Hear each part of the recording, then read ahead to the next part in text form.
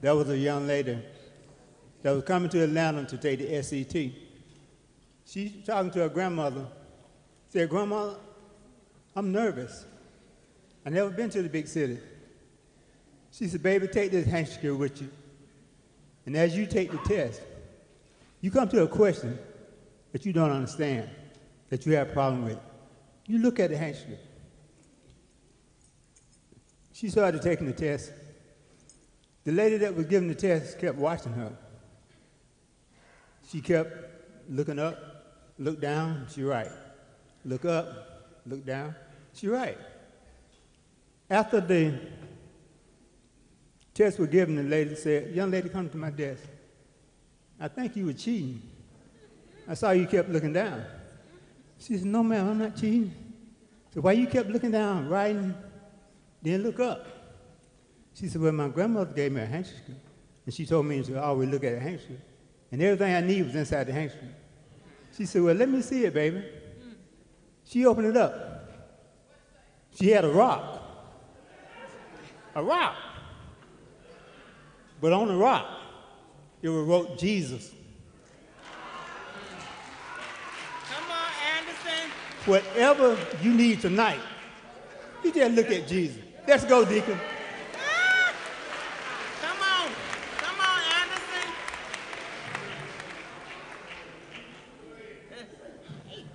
Good evening, church.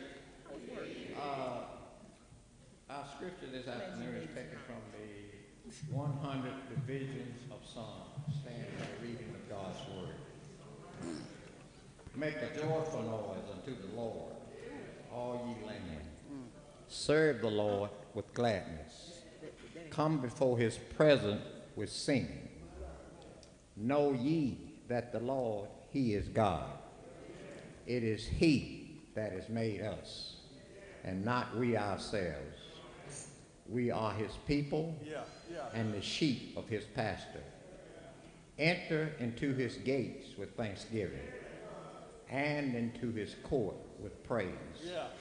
Be thankful unto him and bless his name. For the Lord is good. His mercy is everlasting, and his truth endureth to all generations. Amen. May God may a blessing to the reader, the doers, and the hearers of his word. Come on, Dick. Come on now. Thank God. Praise the Lord, everybody. Praise the Lord, everybody. For this is the day that the Lord has made, and we will rejoice and be glad in it. Do y'all mind if we go back a little bit tonight? I believe y'all will help me. Don't leave me by myself, okay? Trouble in my way. I have to cry sometimes. So much trouble. I have to cry sometimes. Well, I laid awake at night, but that's all right. I heard him say, Jesus, after a while, yeah, trouble in my way. I have to cry sometime, yeah, so much trouble.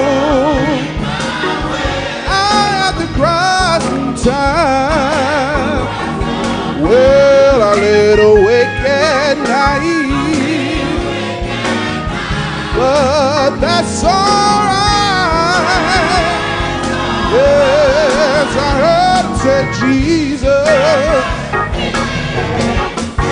after a while, well, I stepped in the furnace a long time ago. Yeah, shine me, shine, and the Bendigo. Well, but they wouldn't worry.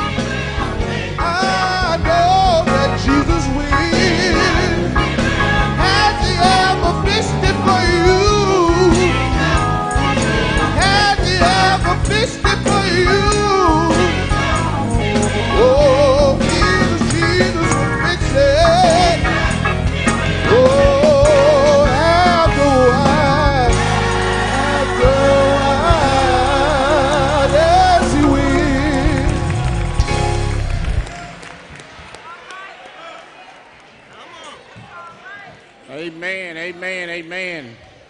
Won't he do it? Won't he do it? Amen.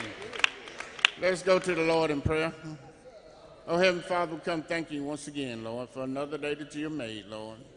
Thank you for waking us up one more time. Just see another blessed day, Father God. What a beautiful day it is, and we just say thank you, Lord. You've been mighty good, Father God, and we just say thank you, Lord.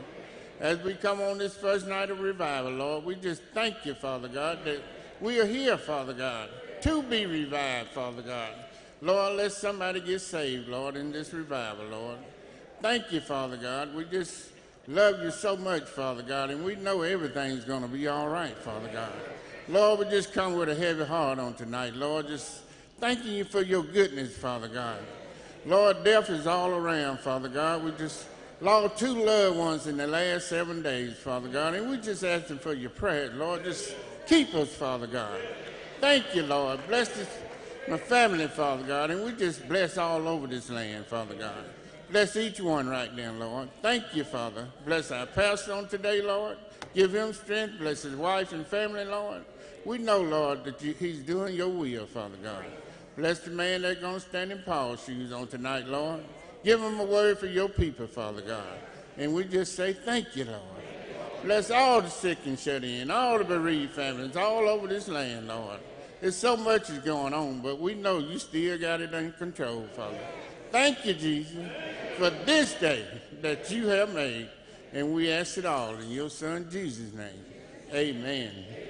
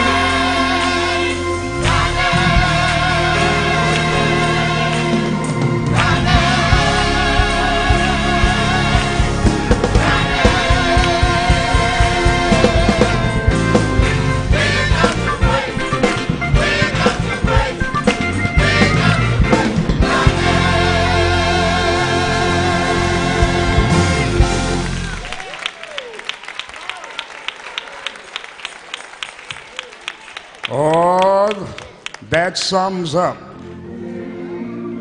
our purpose for being here. We have come to praise the Lord's name. And certainly great is the Lord and greatly to be praised.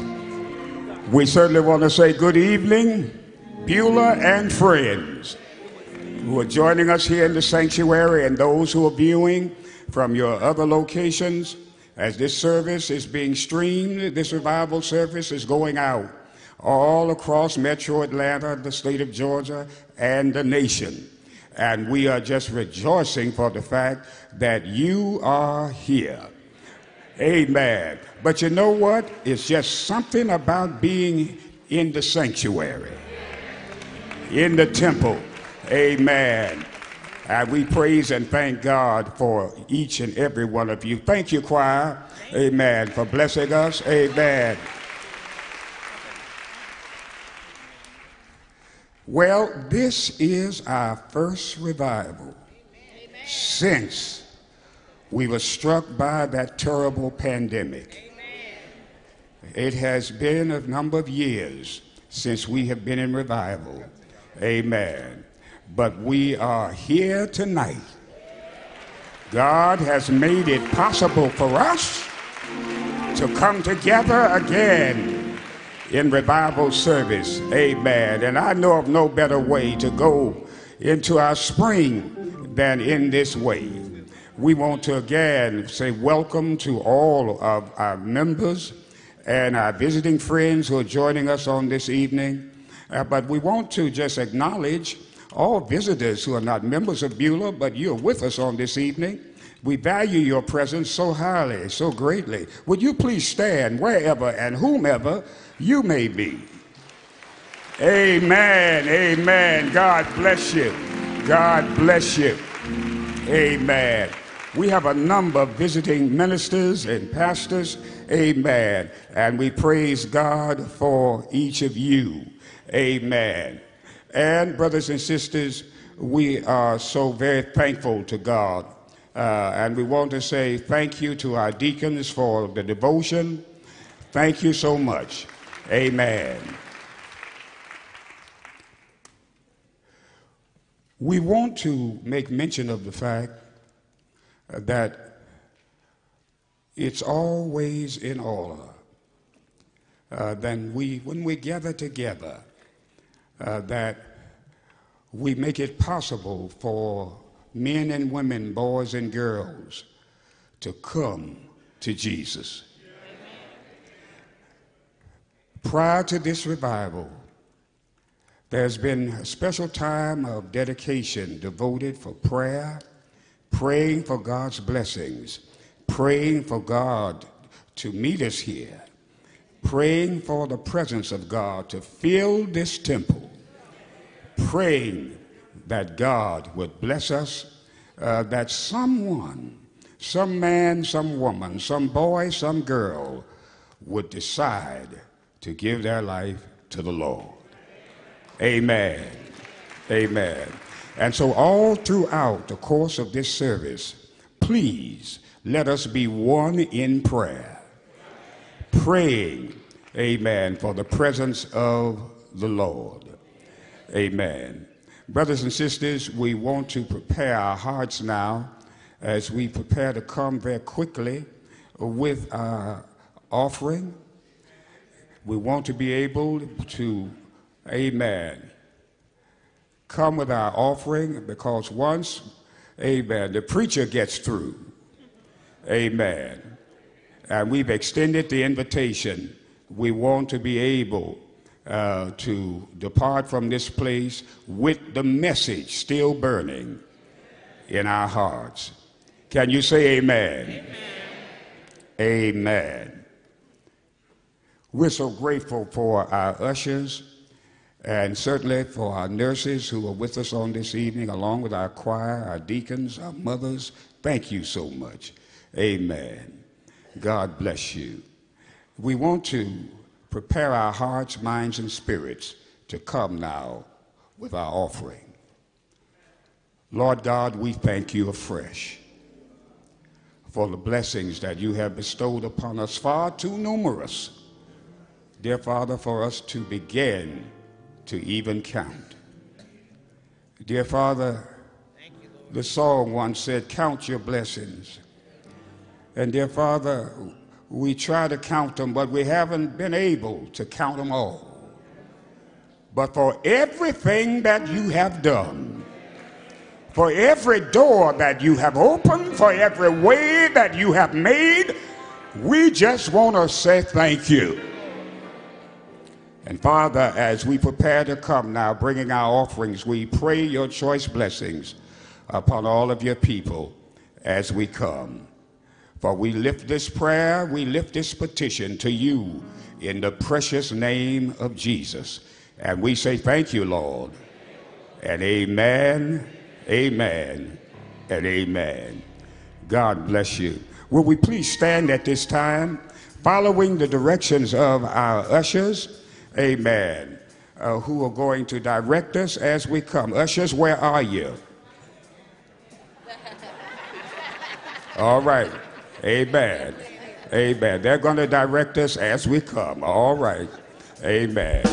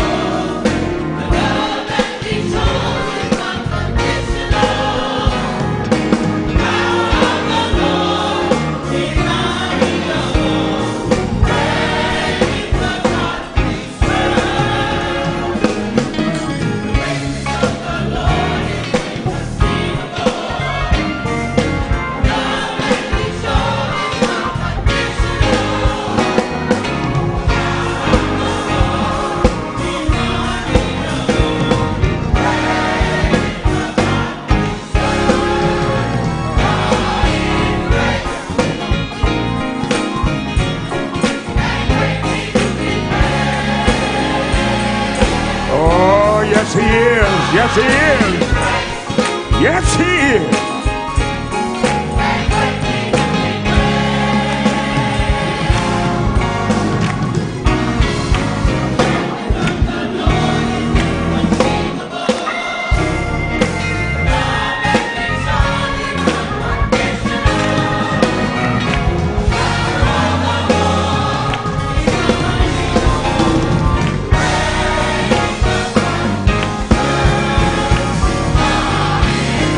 God is great. God is great.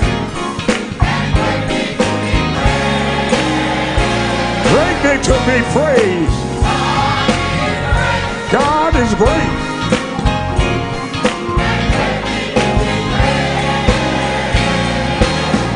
Oh yes, oh yes. God is great.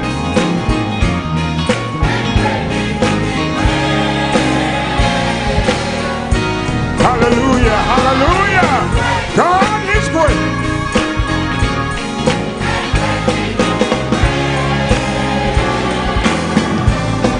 Oh, oh, yes.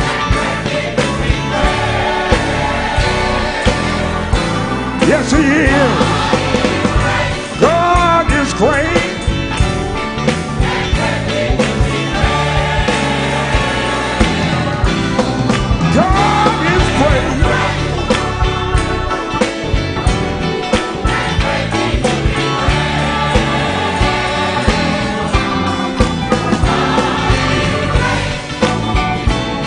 Done so much for us.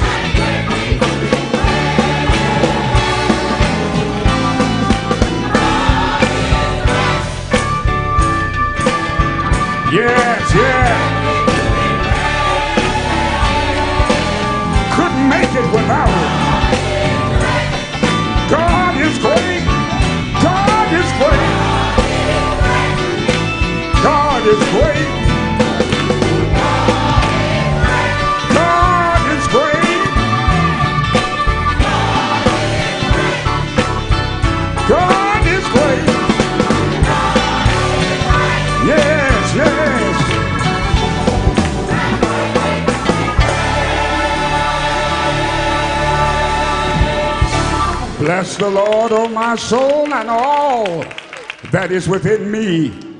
Bless his holy name. Father God, we come to you once again. We pause again, dear Father, to acknowledge you with a tremendous spirit of reverence and praise. We, Father, thank you for these, your people, who have given. And dear Father, we ask your choice blessings upon each and every one of them. Those who are viewing, dear Father, but will be sending in their revival offerings, we thank you for them. Bless all of your people.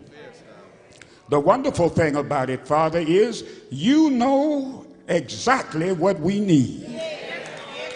And you have the power to supply all of our needs. Bless your people now, dear Father. You know their addresses. You know, dear Father, exactly where they're located.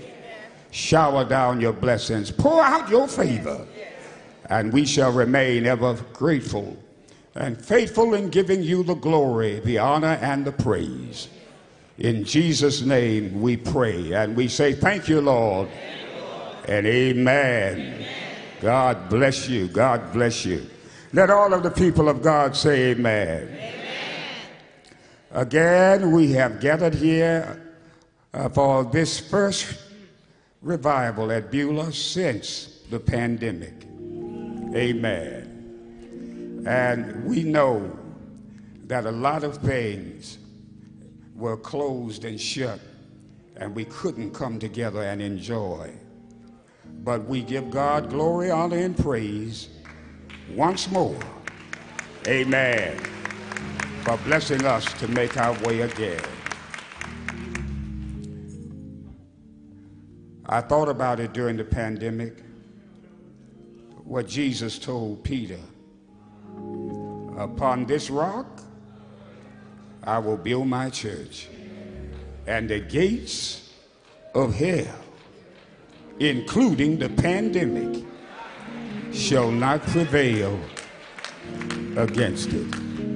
Amen. We were out for a while, but guess what? We're back now. Amen. And somebody brought with them, I'm glad to be back spirit. Amen. Amen. Glory to his name. Well, brothers and sisters, it's preaching time. And really, our preacher needs no introduction, for he has favored us with his powerful preaching on many past occasions. He is a longtime dear friend of mine, and our friendship dates back, amen, a number of decades.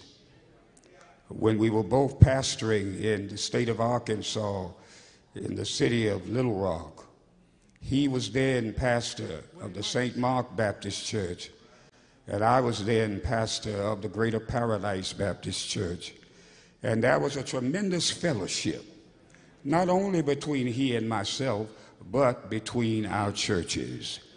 Amen. And once a month, we looked forward to coming together in fellowship. Amen. And it was called the Four Church Fellowship because of two other pastors who were a part of it. Amen. But the fellowship, even though, amen, I'm no longer in Little Rock, our preacher, Reverend Watson, has returned to Little Rock. Amen. Amen. He's back in Little Rock where he got his start. And I told him I've been at his installations, practically every church he's gone to, but I ain't going to no more. Stay where you're at. Amen. Amen. But in all sincerity, he is a powerful preacher, one who loves the Lord. Amen. And not just one who preaches well, but who is also a good preacher because he lives the life that he preaches about. I had the privilege of marrying him and his wife, Janice. Amen. And we've shared so many experiences together. And when back in those days, Watson, we both had afros. And, amen. I don't know whether you had any bell bottoms or not, but amen. Amen. But back in those days, amen, it was, amen, something to remember. Amen. And if we can get a hold of a picture of him back then, we may feature it on the screen before this week is over. Not one of mine. Amen. We love him dearly. He is a brother beloved. Amen. And so, Beulah, I want us to pray with him and pray for him. Amen. That the anointing of God will be upon him, that he can bring us a powerful word. I'm so glad to have with us on this evening, amen, the Reverend Dr. Christopher Campbell of the Israel Baptist Church. Amen. My membership church. Amen. And we're so happy to have, amen, Dr. Campbell with us on this evening. It was our privilege to be with them last week. Amen. On Tuesday evening in their spring revival. Amen. It was a wonderful time. Thank you for the invitation. But thank you for joining us here. Amen. On this evening, along with all of our other wonderful ministers. Amen. Now, brothers and sisters, our preacher is the pastor of the Second Baptist Church of Little Rock, Arkansas. And if you ever have an occasion to go there and to be there on the weekend and certainly on a Sunday, try to make your way over, amen, to Second Baptist Church. You'll be greatly blessed. Amen. Following this next selection from the choir, amen, the next voice that we will hear will be that of our evangelist, amen, this spring revival preacher, amen, in the person of the Reverend Dr. Maurice Watson. God bless you.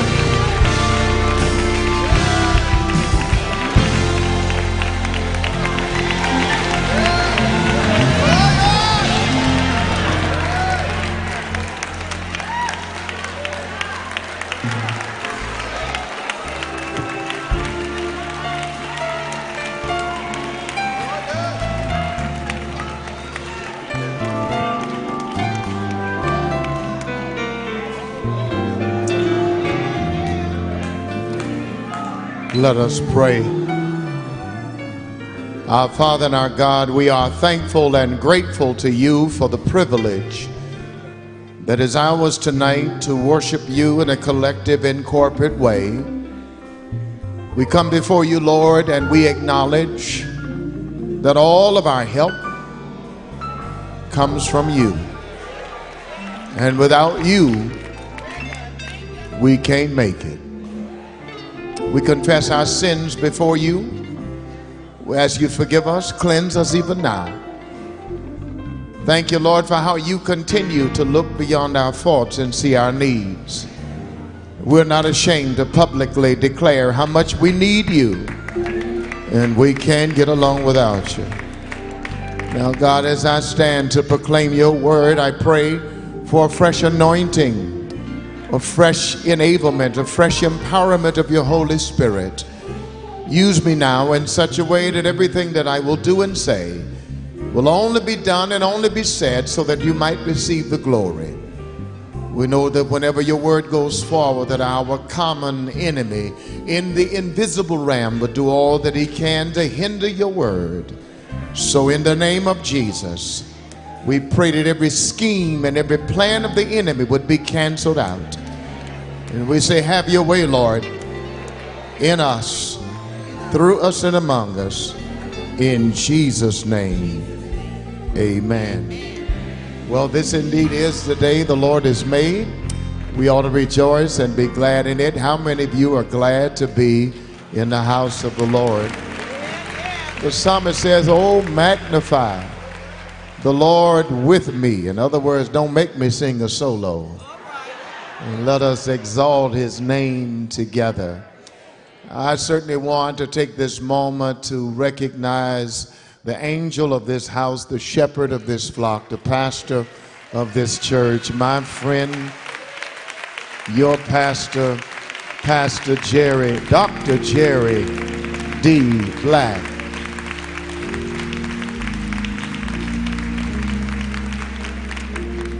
To all of the pastors who are present tonight, Pastor Campbell and all the pastors and ministers who are here tonight, to First Lady Kate, it's so good to see you. And to the officers and members of the Beulah Church, to each of us, brothers and sisters in the Lord Jesus Christ, ladies and gentlemen, it is indeed an honor and a privilege to have once again been invited to come to share with you here at Beulah for a few nights, and you know, to have the first revival since the pandemic. I will take the liberty to say it's only right that you invited me, because I believe I preached the first revivals when you became pastor of this church back in 1993. You got here in 91. I think I came in 93. So it's only right, Jerry, that you would invite me to come back. No, I am so honored. Pastor Black knows preachers across the length and breadth of this country that he could have invited, but I want him to know how honored and thankful I am to have been invited by him again. To know, you know, in life, Billy Graham says that if in life you meet 5 people that you can call a friend, consider yourself fortunate. Amen. I am more than fortunate to have known Pastor Jerry Black as my personal friend and brother over 40 years. Amen. And just to be in his presence is always a blessing for me. So thank you, Jerry, for inviting me to come. And please do not put any pictures from yesteryears on the screen. You know, I had an afro and it ran off.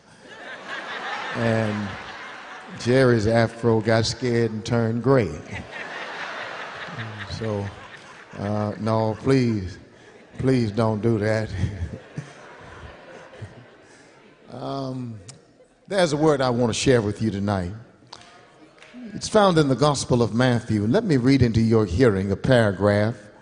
Matthew chapter 26. I want to read into your hearing verses 47 through 56. Matthew chapter 26, verses 47 through 56. Reading from the New King James Bible, if you found this passage, can you indicate as such by saying amen? Here's how my Bible reads. And while he was still speaking, behold, Judas, one of the 12, with a great multitude with swords and clubs, came from the chief priests and elders of the people. Now his betrayer had given them a sign, saying, whomever I kiss, he's the one, seize him. Immediately he went up to Jesus and said, greetings, Rabbi, and kissed him. But Jesus said to him, friend, why have you come? Then they came and laid hands on Jesus and took him. And suddenly one of those who were with Jesus stretched out his hand, drew his sword, and struck.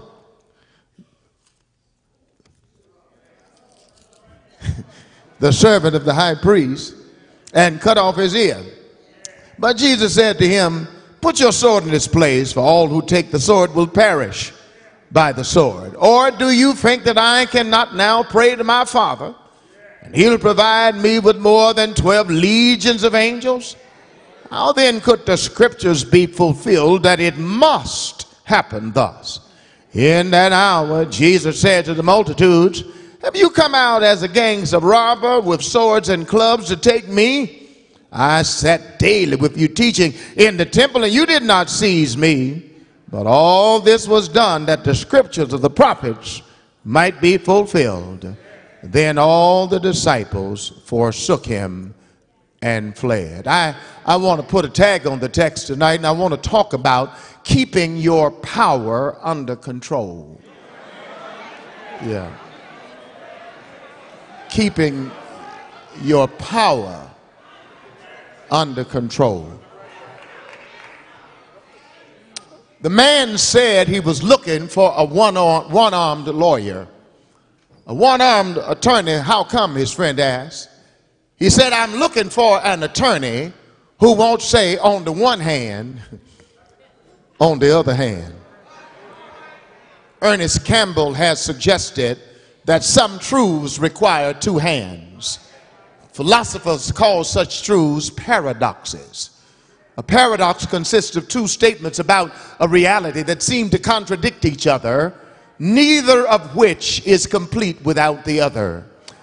We have, friends, in this passage today, a series of strange paradoxes. They can be seen in this encounter between Jesus and Judas. How strange it is that one who was so powerful appeared to be so powerless. He was about to be arrested by an angry mob, tried in a kangaroo court, and crucified as a common criminal on a cross. He would be completely at the mercy of the Roman soldiers that were guarding him. He had no army, no military power. He had no friends in high places, no political power. He had no money or land to give in exchange for his freedom, no economic power. All of his followers would eventually desert him. It appears, friends, that for all practical purposes, that Jesus was the least powerful man in Palestine. But the overriding paradox of the passion scene is that at that very moment, Jesus was not only the most powerful man in Palestine, but he was the most powerful man on the face of the earth. He was not at the mercy of Judas, the mob, nor the Roman soldiers. On the contrary, they were at his mercy. What a strange paradox of power, to be so powerful and yet appear so powerless. Powerlessness is antithetical to our human nature, is it not? Alan Perkins has suggested that no one likes to feel powerless. It feels frustrating to feel powerless. To feel like things are happening beyond your control. To feel like things are happening without your consent. And when we feel powerless, we get the urge to do something to prove to ourselves that we are not powerless. And so we do something strange, we do something harmful, we do something dangerous, if you will, just to prove that we are not powerless. A man feels powerless on his job. His boss is always telling him what to do, boxing him in, controlling him. And so one day, in order to show his boss that he's not powerless, he gets the nerve to tell his boss to take this job and shove it. A woman feels powerless in her marriage.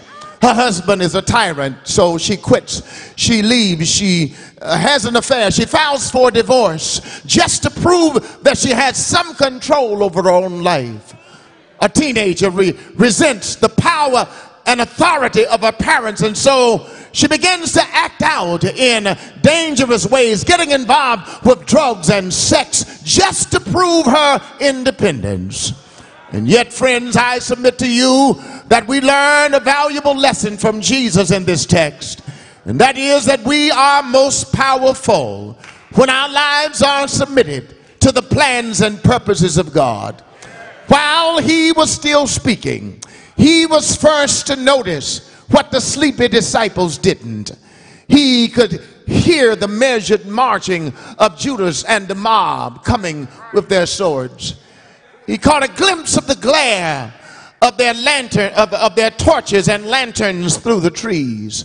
He could see the silhouette of the swarming mob marching with their clubs and swords. But worst of all, he saw his traitor guiding the party through the garden, through to his familiar place of recluse. Let us be going, Jesus said. See, my betrayer is at hand. While he was still speaking, Judas and the mob showed up. But what would Jesus do at such a critical hour? Would he fight? Would he run? Would he annihilate his enemies? Or would he use his divine power and simply vanish out of their sight? But no, with a calm, with a controlled, and with a calculated resolve, Jesus shows us what true power looks like.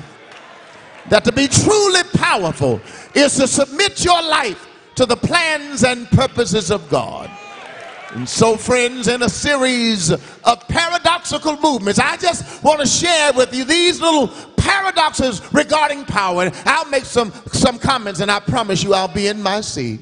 You're going to be a person like Jesus. You got to learn to have your power under control. And when power is under control, because his power was under control, he had the power to call his enemy his friend. The Bible says in verse 27 that Judas, that Matthew, along with the other synoptic writers, are careful to tell us that Judas was one of the 12, in order to highlight the treachery of his intentions, that one of his own disciples had betrayed him. The Bible says that Judas showed up with a mob, a crowd of people. This crowd of people probably consisted of some temple guards, some hired men, and a contingency of Roman soldiers. They were armed, Matthew says, with swords and clubs, as if they had intended to arrest a serious criminal. Perhaps Judas feared that the 11 would defend Jesus at any cost, and so there would be no confusion in the darkness. Judas had given the prison guards, if you will, the Roman soldiers, a sign saying, "Whomever I kiss, he's the one, seize him." The Bible says that Judas in verse 48 walks up to Jesus and says, "Greetings, Rabbi," and then he kissed him. Oh, child of God, might I submit to you today, don't you hate being around people like Judas? Fake, phony, false Judases. I mean, if you're going to be my enemy, then come out of the closet and be my enemy. But don't smile in my face and stick a knife in my back.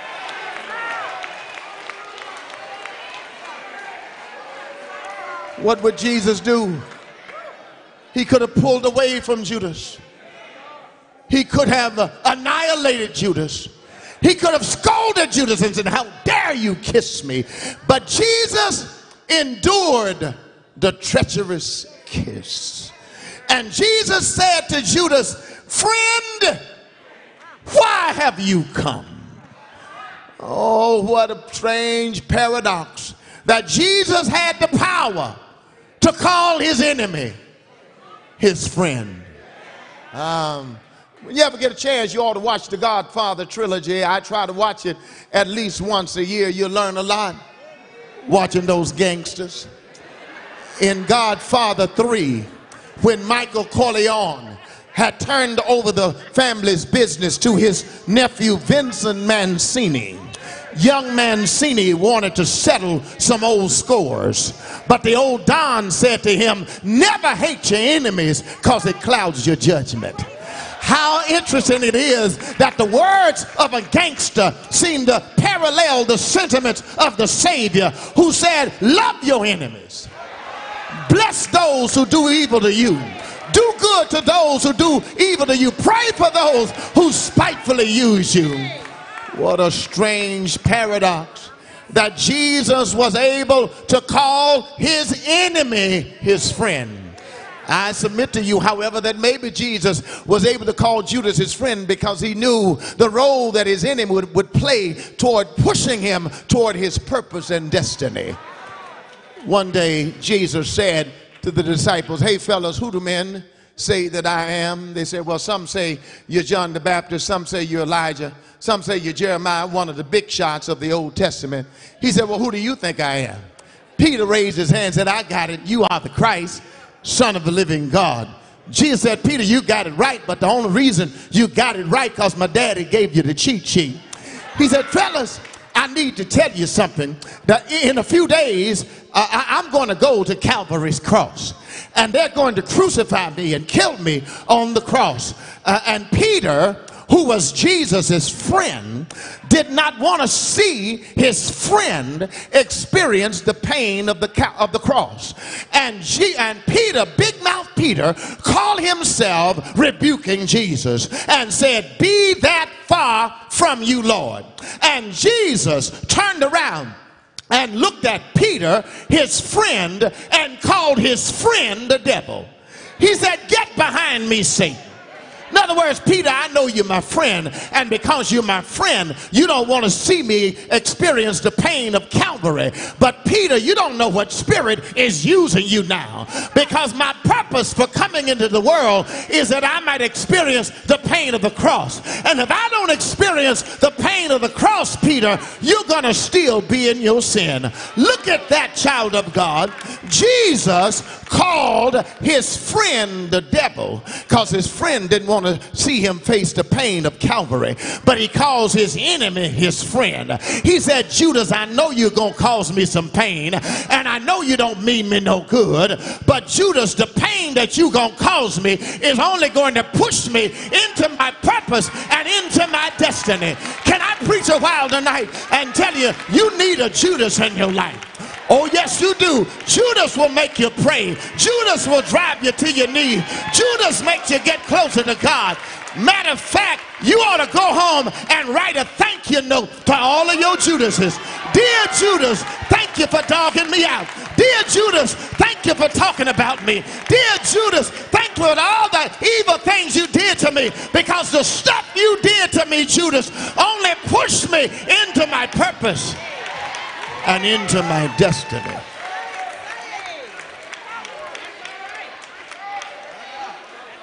I don't know what Judases you face in life, but the easy thing to do is to cuss your Judases out. But the Lord says, if you're going to be like Christ, you got to keep your power under control and learn how to treat even your enemy as if it's your friend. Do I have a witness in here? Wait a minute. Wait a minute. Not only was Jesus, because he had power, his power under control, not only was he able to call his enemy his friend, secondly, because he had his power under control, he was able to set others free, but he allowed himself to be bound. The Bible says in verse 50 that they came and they laid hands on Jesus. That is, they forcibly took him. They arrested Jesus, if you will. Oh, child of God, how could Jesus allow them to arrest him? He had the power to get away from them, but he didn't. He had the power to annihilate every one of them on the spot, but he didn't. He had the power to disappear out of their sight, but he didn't. Matter of fact, Peter picked up a sword and tried to decapitate one of the servants of the high priest. He missed his mark and cut the man's ear off. Jesus picked his ear up and healed him because he wouldn't allow his disciples to resort to violence in his defense. He said, "Put your sword in its place."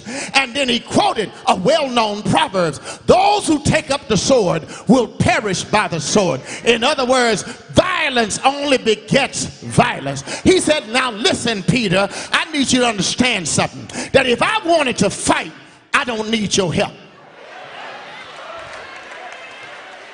Do you not now think that I can't pray to my Father and my Father will send 12 legions of angels. Now, a legion represented 6,000 Roman soldiers. 12 legions represent 72,000 soldiers. Listen, child of God, he says, if I wanted to, I could pray to my Father, and my Father will send 72,000 angels. Now, I need to tell you what one angel can do. 2 Kings chapter 19, verse 35 says that one angel killed 185,000 Assyrians in one night. And if one angel could kill 185,000, what do you think 72,000 angels could do? He said, Peter, if I wanted to fight, I know how to fight. I know how to fight. I know how to fight. But I'm going to allow them to bind me. I'm going to allow them to put me in fetters. I'm going to allow them to arrest me. What was it that held Jesus' hands? It wasn't those chains. It was the love he had in his heart for us. Matter of fact, it was that same love that held him to that cross. It wasn't those nails that held him there. The only thing that kept him on that cross was his love for us. That's why we say he would not come down from the cross just to save himself. But he decided to die on the cross just to save me. Because had he come down from that cross, I would be lost. Had he come down from that cross, Jerry would be over for you. Had he come down from that cross, none of us would be going to heaven tonight. Now, had it been me, seeing how they manhandled Jesus, I would have said, get him, Jesus, get him, get him. Get him, Jesus. Don't let them treat you. Get him, Jesus. You see, I would have practiced a get him theology, because I want the Lord to get them. Are you with me? But Jesus practiced a take it theology. That sometimes when you have the power to get them, you got to ask God to help you to take it.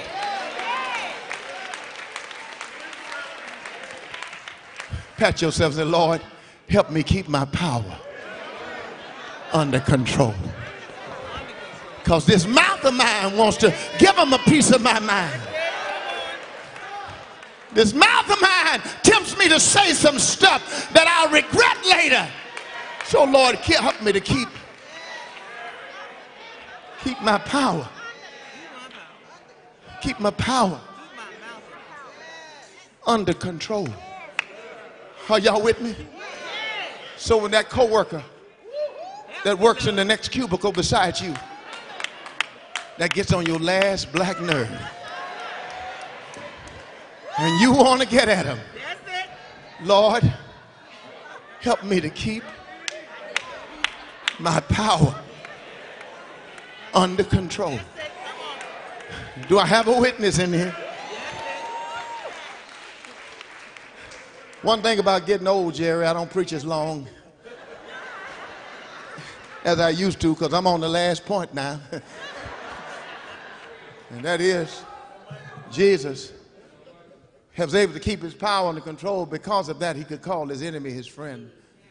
Because of that, he had the power to set other people free. But he allowed himself to be bound. But there's one last thing, and that's my lesson for the night. I'm in my seat. Because he had his power under control, he had the power to win by appearing to lose. Everything in the passion scene seems to point to the fact that Jesus has lost. He's been arrested by a mob of people carrying swords and clubs. One of his own disciples has betrayed him and led the arresting party to where he was in the garden. And all of his disciples eventually left him, fled, and left him alone. By all appearances, it seems that the enemy has Jesus in checkmate. But Jesus was confident that he was going to win, although it appeared that he was losing. Why? Because he understood that while his enemy had a plan, God had bigger plans. His enemies, they thought they had a foolproof plan. Their plan was to arrest Jesus, try Jesus, and kill Jesus. They were hell-bent on getting rid of this controversial revolutionary. But what they didn't know is that while they had their evil plan in place, God had a bigger plan that was trumpeting their plan. And Jesus tells us twice why he allows them to arrest him, try him, and kill him. He said, I'm going to tell you why. In verse 54 and verse 56, he said, so that the scriptures might be fulfilled. In other words, I know you got your plans, but what you don't realize is that God is using your evil plan in order to fulfill the scriptures of the prophets. Do I have a witness in here? So Jesus was able to trust God to lose in order to win. Can I ask you a question tonight? Have you ever been in a situation where you had to lose in order to win? Do I have a witness here? A boss on the job treats you badly, but instead of you retaliating, you held your peace. You had to lose in order to win. A spouse hasn't been treating you right, but instead of you leaving the marriage, you prayed for them. You had to lose in order to win. A friend of many years betrayed your trust, but instead of ending the relationship, you realized that she needed you more than you needed her. You had to lose in order to win. A child disobeys everything you try to tell him to do, but instead of giving up on that child, you put him in the hands of God. You had to lose in order to win. You spoke to somebody the other day. They heard you say how you doing, and they ignored you. But instead of you giving them a piece of your mind, you said, well, have a good day anyhow. You had to lose in order to win. Somebody betrayed you, but you, instead of getting back at them, you asked God to help you forgive them. You had to lose in order to win. Child of God, our Christian faith requires us to face this paradox that in order to win, sometimes you gotta be willing to lose. But this is antithetical to our win at all cost attitude. We were taught from childhood, you gotta win. You gotta come in first place. Don't let nobody outdo you. You've gotta excel. Do I have a witness here? But the Christian faith was founded on paradoxical principles. Listen to Jesus when he said the first shall be last and the last shall be first. That's a paradox. Listen to Jesus when he said, he that exalts himself shall be brought down, but he that humbles himself shall be lifted up. That's a paradox. Listen to Jesus when he said, the greatest of you shall become a servant. That's a paradox. Listen to Jesus when he said, if they hit you on one cheek, turn the other. That's a paradox. I've come to tell you today that if you're going to be like Jesus, sometimes you've got to be willing to lose in order to win. So when you go home tonight and your significant other wants to start some mess with you and wants to argue with you and wants to get on your last nerve, can I give you some advice? Go home and lose. Go home and lose. Lose and let them argue with themselves. Do I have a witness here? Let me tell you, sometimes you got to be willing to lose in order to win. That's the message of Easter. The message of Easter says I can risk being arrested on Thursday, crucified on Friday, go to hell on Saturday, because I believe God has greater resurrection plans for me on Sunday morning. Sometimes you've got to lose in order to win. That's what happened to Joseph when his brothers hated him and threw him in the pit, and they They said you'd never amount to anything, but he rose to being second in command, and he told his brothers, you meant it for evil, but God meant it for good. You had to lose in order to win. Let me get in my seat. How I gonna get out of here? It is October 1974. It was the biggest boxing match of the 20th century. George Foreman against Muhammad Ali. It was called the Rumble in the Jungle. But by this time, Clay or Ali was not the Cassius Clay that he used to be when he whipped up on Sonny Liston. He could no longer float like a butterfly and sting like a bee. George Foreman, on the other hand, was the most powerful boxer of Ali's day. He hit harder than anybody. All of the pundits said Ali can't win. All of them said Foreman is going to wear him out. So when the fight started, Ali did something that nobody saw coming. Instead of coming out swinging, he laid against the ropes. Foreman was wailing on him and hitting him over and over again. His corner was banging on the floor saying, get off the ropes, get off the ropes. But Ali said, he's bigger than me, he's stronger than me, I've got to lose a while in order to win. He let Foreman box himself out. But in round number 8, Ali had a Popeye moment. He said, that's all I can stand, and I can't stand no more. And Ali came out swinging and knocked George Foreman out. He had to lose in order to win. That's all Jesus is doing. Back there in that garden, he was just laying against the rope. When they marched him from Judgment Hall to Judgment Hall, he was laying against the ropes. Can I get a witness? When they spat in his face, he was laying against the ropes. When they put a cross on his shoulder and marched him out to Golgotha, he was laying against the ropes. When they hung him high, stretched him wide, and dropped him low, he was laying against the ropes. But early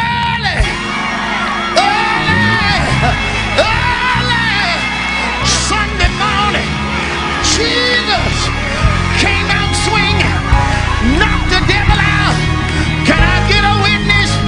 Good day, y'all. If I hold my peace, let the Lord fight my battle. I know victory shall be mine. Can I get a witness? Harder yet may be the fight. Right may alter, yield to my wickedness. A while may reign, Satan's cause may seem to gain. But there is a God who rules above with a hand of power and a heart of love. And if I'm right, God will fight my battle. Wanna do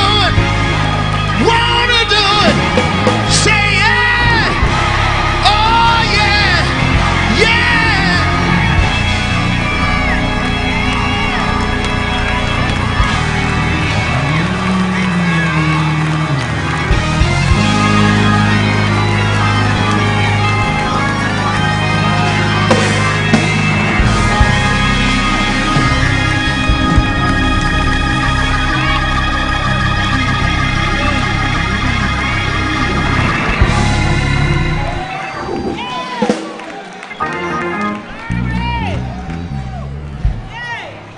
Thank you,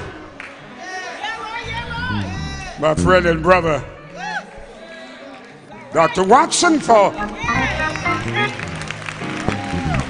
helping us to better realize that sometimes we have to lose in order to win. but winning can come after losing. Thank you so much. Hallelujah. Hallelujah. Oh, what a word, what a word. We have been blessed to hear in this house on this evening. At all, on the heels of this powerful message, there might be somebody here who needs to make that all-important decision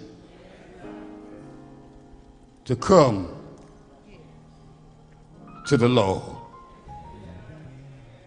I wish I could tell you you've got tomorrow, but tomorrow is not promised. But I can tell you this with certainty: you have right now. What will you do with right now?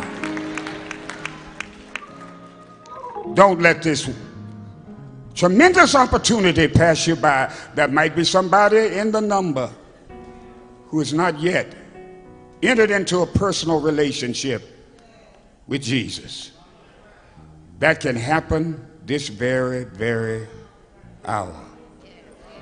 There might be somebody else here who says, Pastor, I was once a part of the army of the saved, but I fell by the wayside and I made some bad mistakes.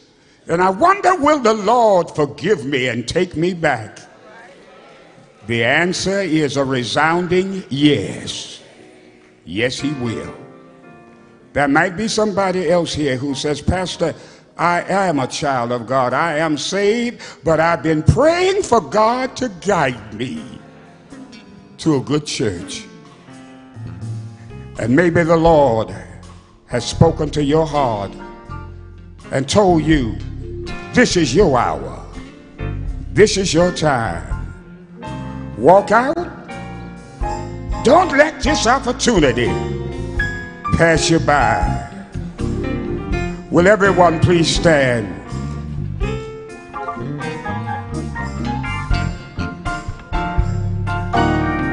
So many wonderful things about Jesus. Hallelujah. So many wonderful things about him. Will you come?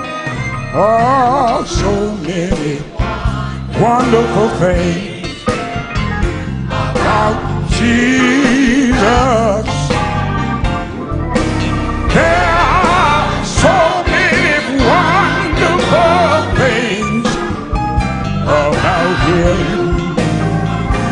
Is there one who'll come, whether you're in the balcony or on the floor level? So many wonderful things about Jesus. There are so many wonderful things about him. Oh, his name is wonderful. He's a wonderful counselor. And there are so many wonderful things about him.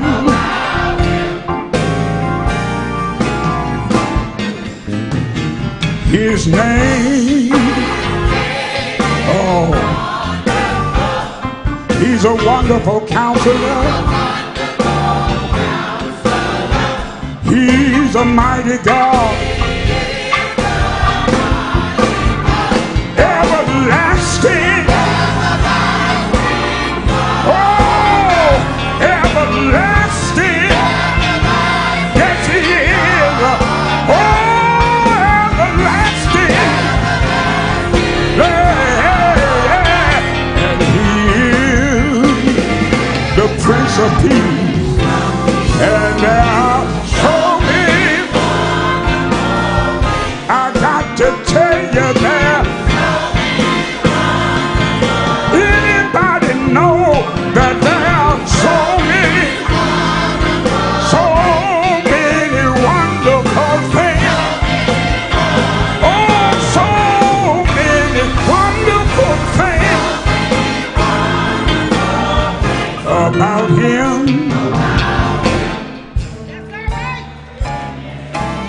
bless you.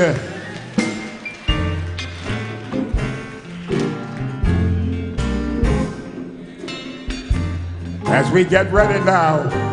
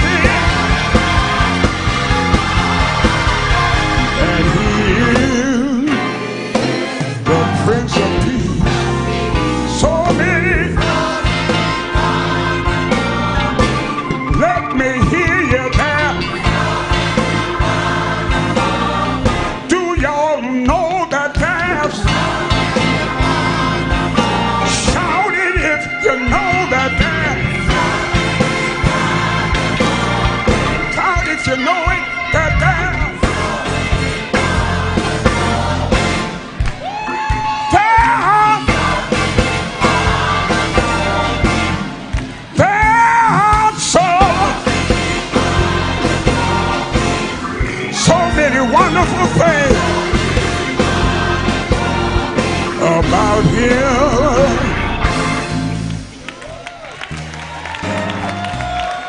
Hallelujah.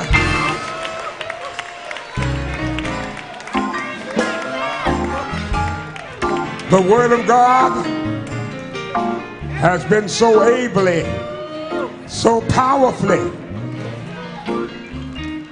proclaimed in this place. And we're going home now with a better perspective of keeping our power under control. We're also going home with a better perspective on the fact that we can lose in order to win.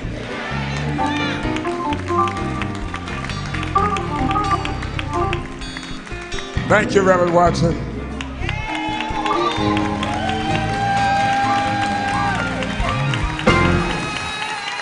Now, this is just the first evening. And if it came out like this on the first night, I don't know what you got, what the Lord's given you for tomorrow night. But I think all of us are going to try to be here to receive what thus saith the Lord. God bless you. God bless you.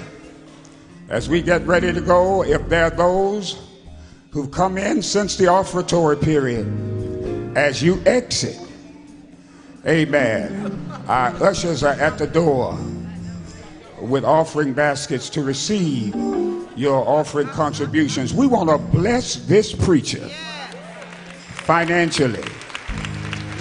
Amen. And we certainly want you to join me in doing your very best.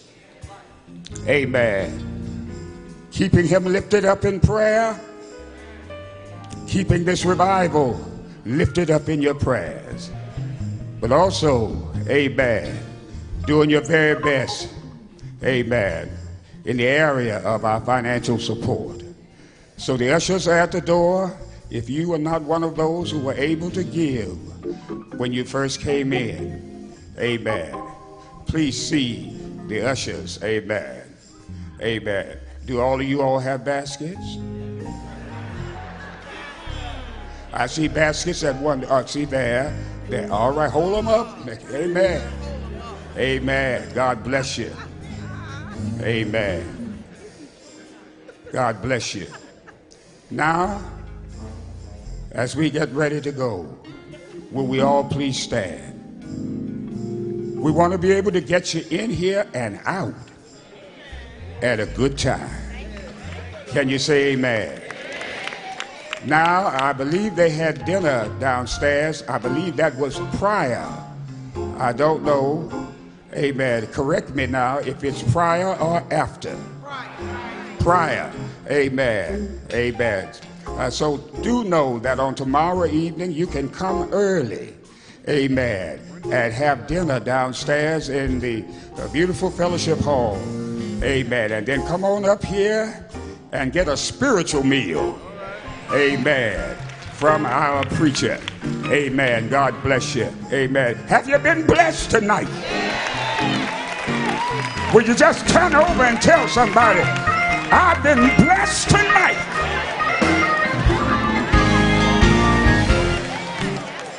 God bless you. Hallelujah. Hallelujah. Amen.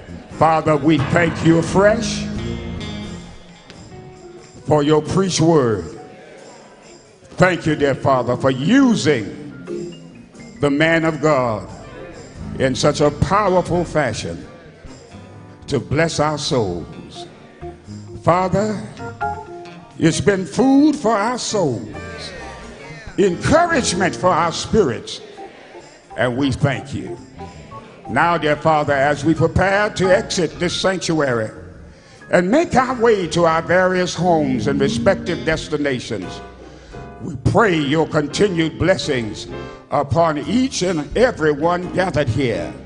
And Father, we shall remain faithful in giving you the glory, honor, and praise as we get ready for tomorrow.